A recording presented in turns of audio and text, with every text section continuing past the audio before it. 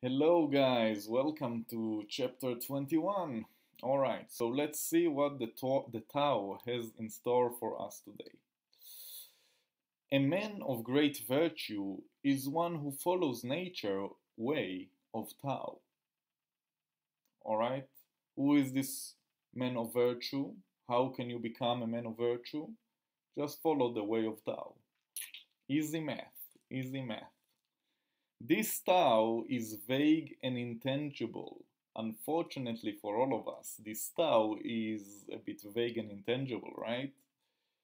Yet, in the vague and void, there is image, there is substance.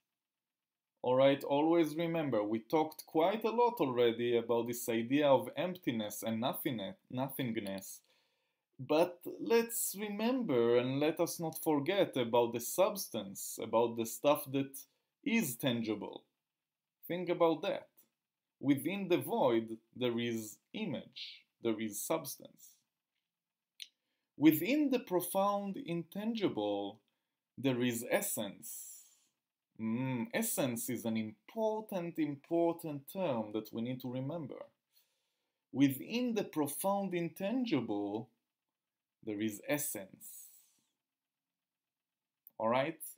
Essence. What is essence? Essence is something that's defining an object, right? Defining something. Usually we're talking about abstract terms that it's hard to explain them, and then we talk about the essence of the thing, which is everything that makes the being what it is. Anyway, we'll see essence coming back again.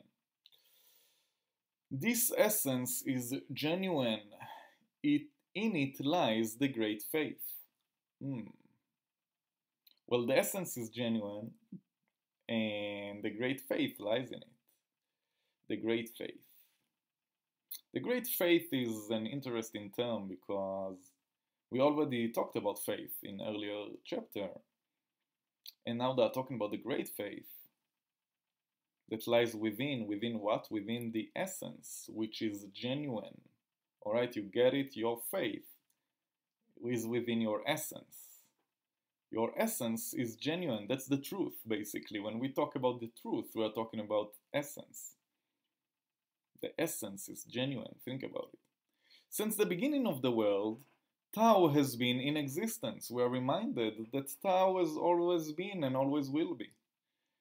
Only through it with a capital I, only through it, that one can understand the origin of all things, of all beings. Only through God, through this essence that is everything, you can understand the origin of all beings. Only through it. That's the creator, basically, the origin.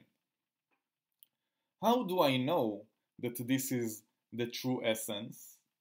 It is through this natural way. Again, how do you know that all of this is the truth? If all of this is the truth and not some sort of illusion created by, I don't know, demonic beings or some negative force or whatever, how come you know that it's not all a fake teaching by some evil being or whatever? Well, follow the way. This is the way.